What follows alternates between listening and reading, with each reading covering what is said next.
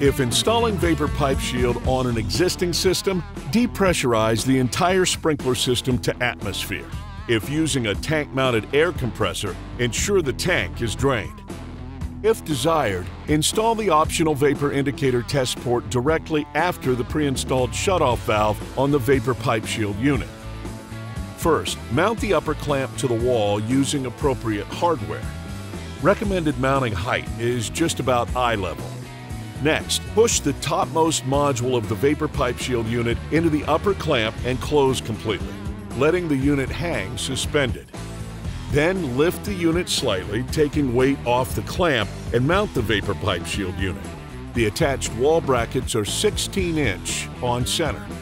Now you can pipe the vapor pipe shield unit directly in line between the air supply and sprinkler system valve, but before any air maintenance device, if one is utilized. Confirm that all 4 filter drain ports on the vapor pipe shield unit are set to the closed position by tightening the knobs in the direction marked S. Then, with the pre-installed shutoff valve closed, turn on the air supply to pressurize the vapor pipe shield unit.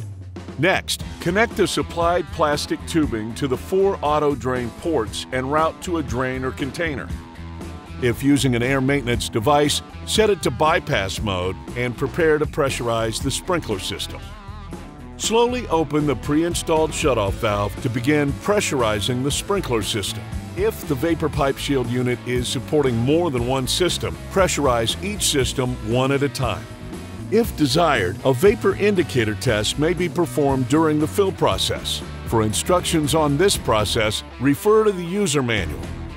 When supervisory pressure is reached, initiate standard operation of the sprinkler system. If utilizing an air maintenance device, place in maintenance or regulator mode and set to the proper operating pressure.